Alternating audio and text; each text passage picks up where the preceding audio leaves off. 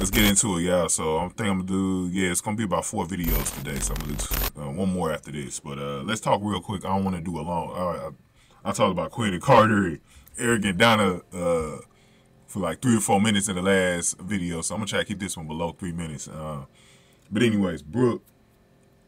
This episode. So Liam came home. To Hope. Explained the situation. He apologized for not calling her and all that stuff. But Brooke was still over there when Liam first came in. And one of the things that Brooke asked Liam, because he just came from over there when Taylor and Ridge were over there,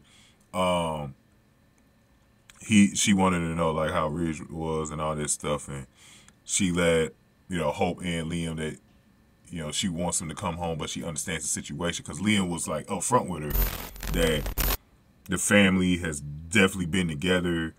Steffy needs him, and so it might take a while for Ridge to like get back into his ordinary lifestyle, So he's gonna be there for his family right now. So this is something that Brooke gonna have to deal with. And then we saw Brooke alone while Ridge and Taylor was sleeping. I'm gonna get into that in the next video about Ridge and Taylor kissing.